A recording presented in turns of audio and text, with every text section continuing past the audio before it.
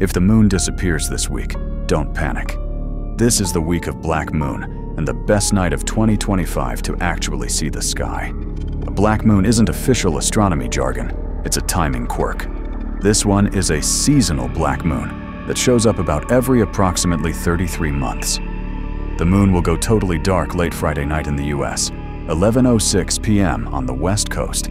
That is on August 22nd, 12:06 a.m. Mountain, 1:06 a.m. Central, 2:06 a.m. Eastern on August 23. You won't see it. New moon equals jet black skies, perfect for the Milky Way core and the tail end of the Perseids, which stay active until late August.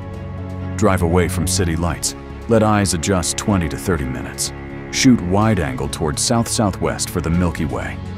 Then, for a flex, catch the razor-thin crescent on August 24th to 25th, 30 to 40 minutes after sunset low in the west. You won't see the black moon. It's the moon's dark side facing us. The payoff is the dark. Next monthly black moon, the second new moon in a month, lands August 31st, 2027. Want more sky guides?